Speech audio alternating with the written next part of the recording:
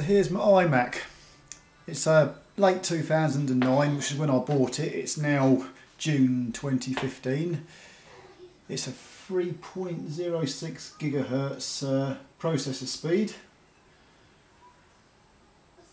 To be honest with you, it's nothing special in the way of computers. I think it was a basic model. It cost about it's over £1,000 when I bought it. It's never been any trouble. I have completely flipped it out from time to time with Final Cut Pro X, and I've had to reboot it. But apart from that, it's been as good as gold. Never caused a problem. But in the last few months, running up until the other day, what basically was happening was I'd have it on sleep mode, click the mouse once, and it would spring back into life. You get a little buzz and it would spring back into life. Occasionally it wasn't doing that. It would you'd have to click the mouse twice, because if you click the mouse once, you'd hear the buzz, but the screen would stay black, and then you'd click it a second time and it would come into life. But the other day I clicked the mouse, and again and again and again, and the screen stayed black. You could hear the computer working and you could hear it running, but the screen was black. And I took the screen out and messed around, putting all the connections off, taking the hard drive out and all sorts. Nothing was changing the fact. I took the whole thing to pieces and put it all back together again, thinking it could just be possibly a connection problem, but no, it would not work. The screen was black, and that was that. So I decided I've got two options here. I can have a go at trying to do a repair on it, or I could just get rid of it and get a new one. And I don't really want to spend out on a new one. This one has been so good. I mean, I do a bit of video editing, do this, that and the other on it, and it does the job for me. It's, you know, I don't really need to spend nearly £2 on the latest one come out that's out, like the 5K Retina display. That's the one I would get if I was going to get another one, but I'm quite happy with this one at the moment. So I thought, well, if it's broke, it's broke. I'll have a go at it. And I've seen here on the internet the graphics card, the chip, people heating them up. So I thought I'd have a go. Why not? I don't say this is the kind of repair you should be doing, because it's not, and I wouldn't actually call this a repair, although people do it. If I knew that the graphics card was definitely faulty, I'd have just gone out and bought a brand new one and put it in, and I'd have been a lot happier. The only reason I've gone down this route of using a soldering iron with a blowtorch to actually heat it is because I didn't want to spend the money and find out that it was something else, and then just end up flinging money at different bits. I'm guessing. You know, I come to a logical conclusion that it probably was the graphics card, but I wasn't sure, and without proper diagnostics being run on it, I am literally guessing. So I will show you what my findings are, and did it work? And well, the simple answer to that is yes, it did work. Heating the graphics card up with a blowtorch actually did work, and I'll show you the video then. Okay, so my beloved iMac has broke down. All I do know is there are 3 LEDs on the motherboard, and LED number 3, which indicates that the graphics card, which is this, is not phoning home to the LCD. So it could be the graphics card, it could be the motherboard, it could be the LCD, I don't know really. But what I'm going to do, what some people have done, this little chip here, there's your graphics card right in the middle, that little shiny silver bit. I'm going to heat it with this blowtorch, and I'm going to reball the solder. And the reason I'm doing this is because I've got nothing to lose. I mean, I don't want to go out and spend X amount of money on a new one of these, or on a new motherboard, which is going to cost an absolute fortune, and then find out that it's something else, because I don't know what it is, to be honest with you. like I say, there's nothing to lose on this computer now. There's no clear, this is what it is. I'd have to send it into Apple or a computer repair shop. It would probably cost me more money to get it repaired than it would to buy another one. I mean, I could get a second-hand one for 400 quid. So I'm going to have a go, and if I can solder this and re-ball the solder, then all well and good. And as you can see, this is the graphics chip card. It's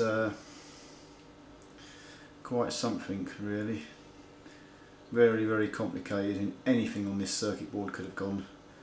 My screen on my iMac is just black. The computer boots up, it works, you can hear it working. I even got it to play music at one point when I just tapping the keyboard, different keys, it started playing music, and it was like, yeah, great.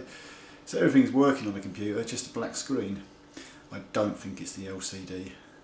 I think it's pretty much, and as this the LED on the motherboard is pretty much saying that this piece isn't phoning the LCD. So here goes, this is it. There's my chip, my soldering iron, blowtorch, and let's see what happens.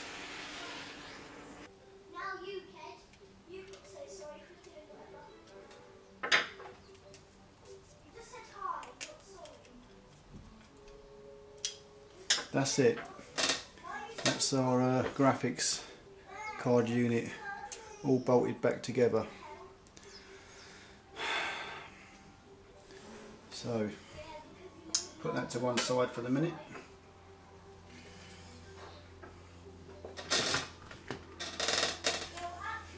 Now we've got to fix that back onto our motherboard here. As you see, it'll fit on right here. So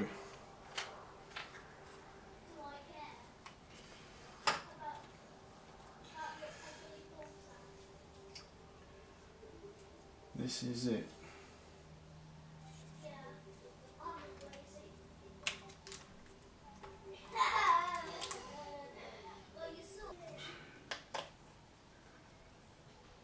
Three.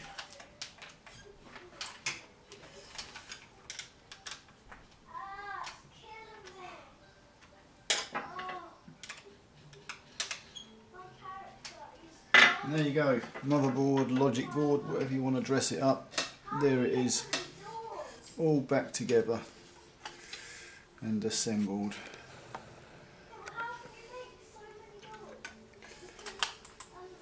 The only thing left really here is to plug in our heatsink cable, and we're good to go. Here you can see the motherboard is now back into position. It's all, the screw holes are lining up, so that's all nicely in position. And there we go. I don't know what else to say. We have the complete logic board back in place, the fan back in place. This one goes to your screen. Optical drive. So now we're really getting into the power supply is going to go in here, and your hard drive is just going to fit in here. So I'll start installing them bits. And this is the screw that way. This is the hard drive, which is a Western Digital 500 gig hard drive. It's been pretty good, I can't complain. So I shall continue. So now we're getting to the point where everything's back in place. Just put the RAM in, which pull them down.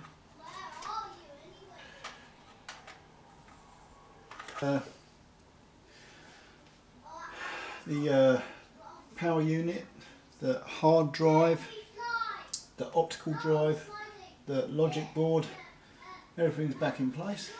Here's my iMac. I'm now going to press the power button. It went buzz. Now we'll see if anything lights up. I somehow doubt it. Oh my god! The actual screen has just come on. I am absolutely amazed that that soldering iron trick of burning, literally putting a flame to the graphics card has brought it on. I have to swear now. The screen is now lit up. No matter what I did to this yesterday, the screen would not light up after literally putting a flame and getting that graphics card really hot. And it was burning my hands that it was getting that hot. The whole board was getting hot. And the screen is actually lighting up now. Whether it'll work or not is another thing. But at least we've got a screen on it. That's better than nothing. It's taking its time to load up. I might just get a puff of smoke out of it in a minute, and that'll be the end of it. But we will see. Well, I ain't going to touch nothing in a minute. Oh, it's doing something. It's asking me for a password now.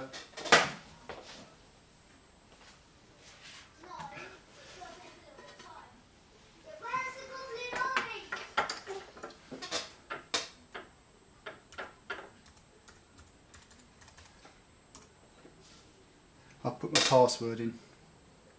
Oh crap, here it comes! We've got the spinning pinwheel of death going on up there where the mouse cursor is.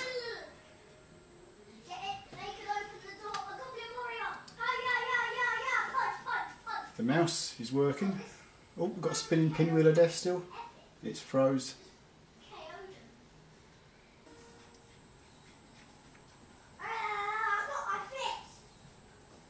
I can't fucking believe it.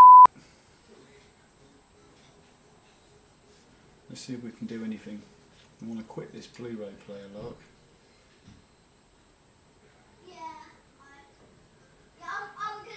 Open with preview. It's a bit slow, but it has gone through a lot of trauma. Yep.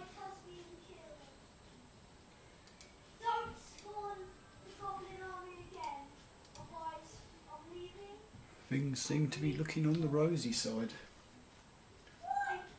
So, yeah. It would appear to be back to normal again. Now I've got to clean all my fingerprints off the screen. And just one last note for anybody with one of these iMacs or even one of the newer ones. What I would advise, there's a little program out there and it's free, little app, and it's called SMC fan control. And the reason I say that is because with that little app you can control your fan speeds. And the problem is, although Apple say everything's perfectly fine, especially on these older iMacs, if you're running editing software and dealing with video, these Apple iMacs can get really hot inside, and the fans don't speed up until they do get really hot. And I think it's just a case of the internal components are being slowly overheated over a long period of time, and that's generally, I reckon, that's why these graphics cards are failing. This computer's like 5 years old and the graphics card has failed. Yes, I brought it back to life, but it shouldn't have failed in the first place. So I never knew about SMC fan control until I would say it was too late. The damage had already been done. But now I have it installed. Well, I've had it installed for a long time now, and I make sure I keep my fan speeds around about, well, my temperature, because I keep my temperature of this computer around about 40 degrees most of the time. A little bit over sometimes, not a big deal. But I don't let it go up to 60, 70 degrees plus than what it was doing originally before I knew about how you could control the fans. So if anyone wants to make sure they want to keep the temperature of the computer down, get that SMC fan controlled.